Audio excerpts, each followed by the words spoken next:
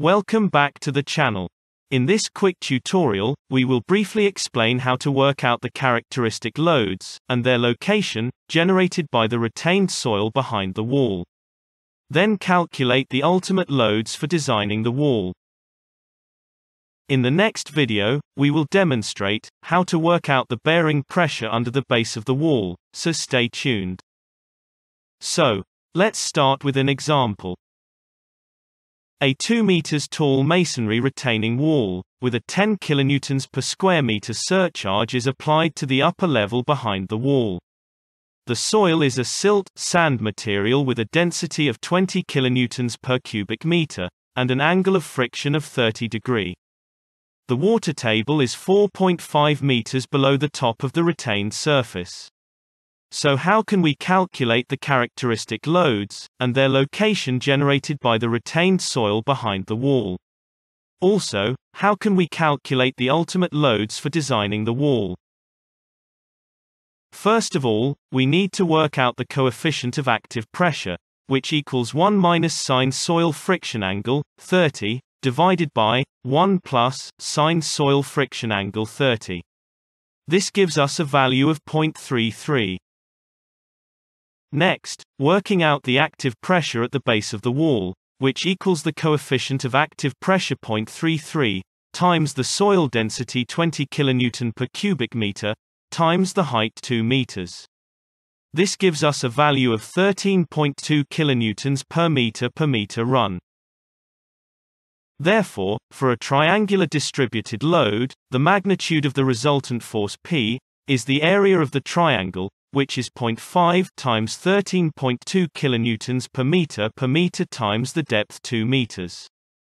This gives us a value of 13.2 kilonewtons per meter run. The force of triangle acts about 1/3 of the length of triangle. So, this is the location of the resultant force P. For a rectangular distributed load, the magnitude of the resultant force Q is equivalent to the area of the rectangle, which is 10 kilonewtons per square meter surcharge, times the depth 2 meters. This gives us a value of 20 kilonewtons per meter run. The force of rectangle acts in the middle of the length of rectangle. So, this is the location of the resultant force Q. Next, we need to work out the ultimate load combinations for designing the wall. Bear in mind that partial factors for loads originating from pressures due to retained materials vary depending on the type of analysis being carried out. In the case of checking for equilibrium, the following partial factors apply to dead and imposed loads.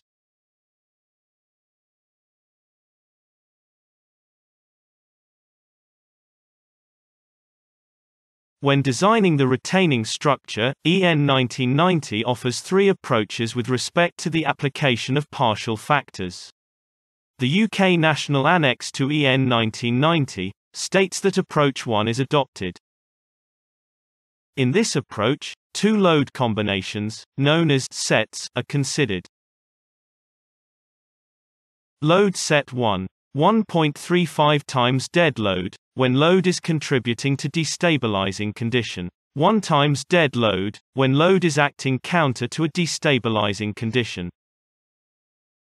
1.5 times surcharge when load is contributing to destabilizing condition. 0 times surcharge when load is acting counter to a destabilizing condition.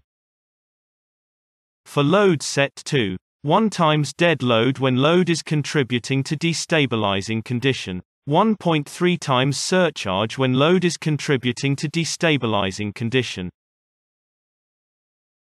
So, back to our worked example. To calculate the ultimate loads for designing the wall, we would have load set 1. 1.35 times 13.2, which equals 17.82 kilonewtons per meter. And 1.5 times 20, which equals 30 kilonewtons per meter. For load set 2, 1 times 13.2 equals 13.2 kilonewtons per meter. And 1.3 times 20, which equals 26. Thanks for watching. We hope you found some useful tips. Check out our website at structuralengineercalcs.com. Please like and subscribe, and let us know what would you like to see next. The human footprint is a masterpiece of engineering and a work of art. Stay safe. Goodbye, and see you soon.